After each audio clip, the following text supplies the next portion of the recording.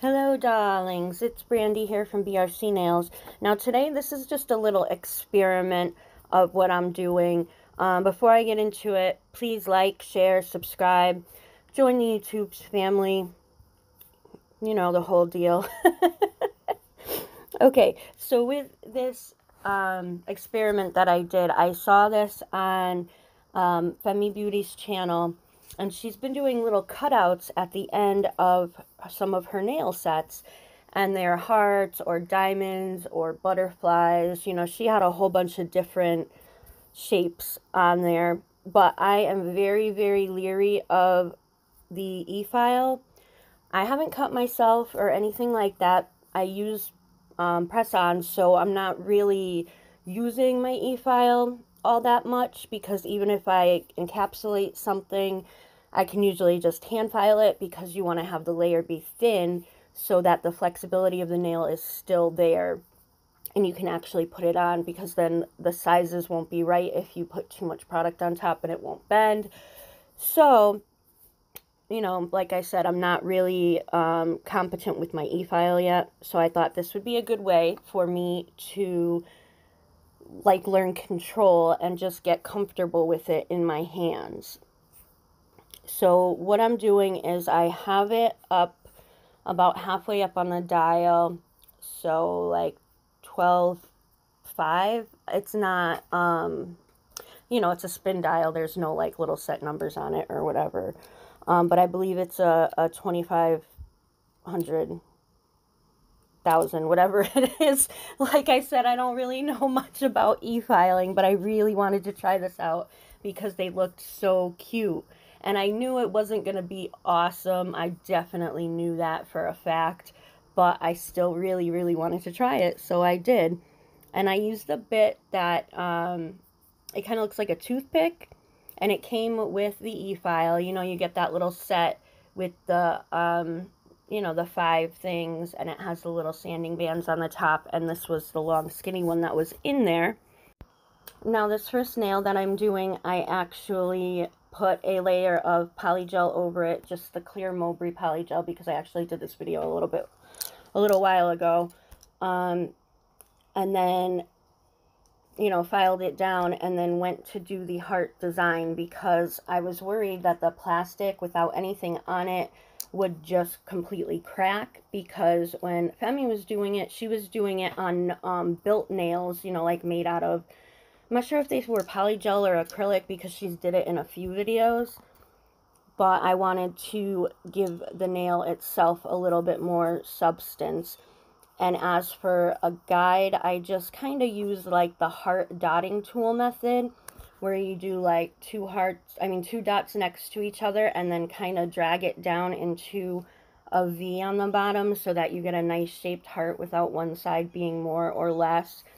But since I was carving it, I did 3 dots and tried to connect the dots basically into the shape of a heart. And there was a little bit of resistance / difference. Like, I could tell when I got through the polygel and it didn't get part of the plastic. I probably should have zoomed in closer while I was doing this, but I've never really filmed with the e-file at all, so bear with me, please.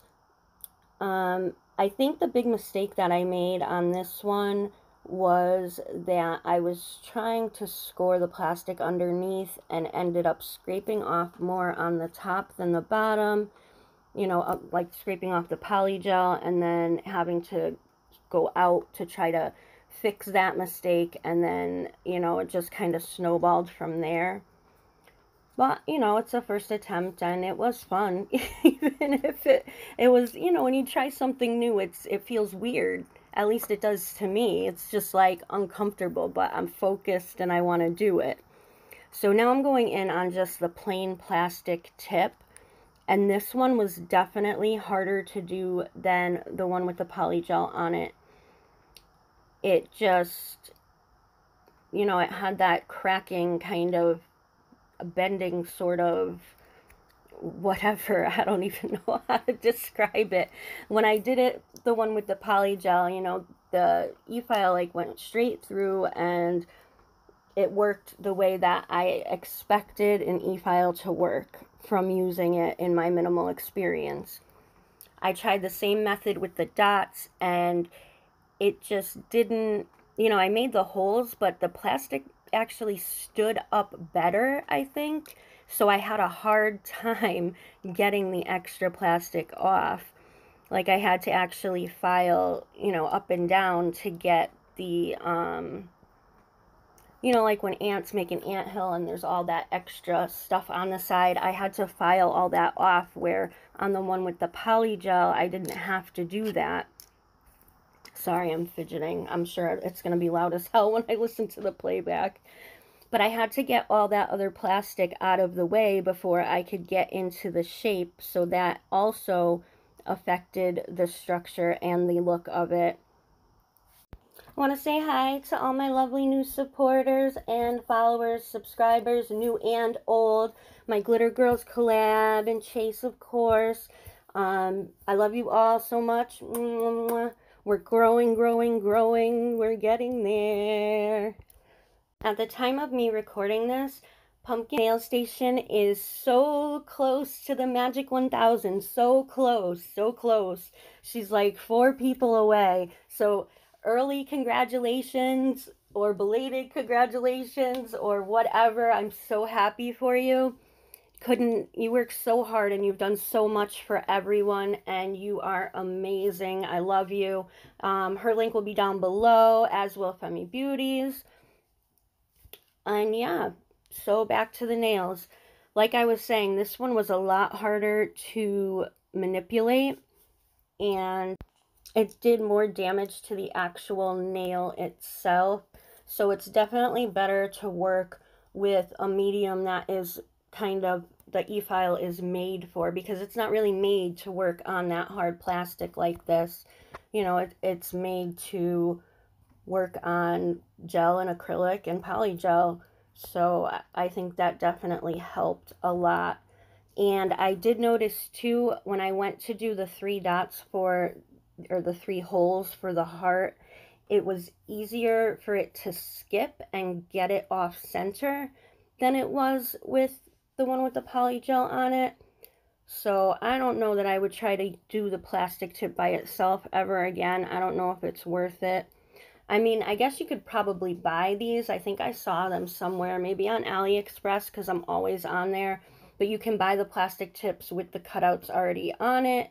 But like I said, I wanted to practice getting used to holding the efile and, you know, doing it in different movements and things like that. Plus, it looked super cute when she did it, so, you know, I had to try it. I don't really do full kawaii or anything like that the way that she does, but I still love it. I think it's cute, so I figured eventually one day I'm going to want to do this too. So, you know, practice makes perfect and all that. But yeah, the plain plastic one, I would say, is a big fail. The one with the polygel wasn't too bad. I'm definitely going to work on it more and see if I can't master it. Well, thanks so much for joining me. Please don't forget to like, share, subscribe. Check out the 2 ladies down in the drop-down box. They have awesome, awesome, awesome content. Awesome. So this is what they looked like in the end. I think it turned out better than I thought it would. Thanks so much for watching. Have a marvelous day, and thanks again.